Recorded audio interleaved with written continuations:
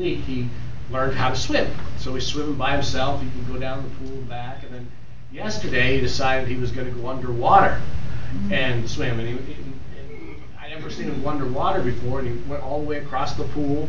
And I was like, this kid just learned to swim. Now he's swimming underwater.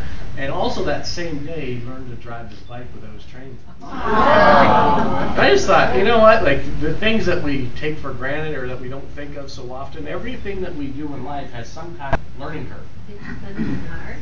I will. We made a little video actually that we posted, but you know, it's a whole lot of fun, and life is all about experiences and learning.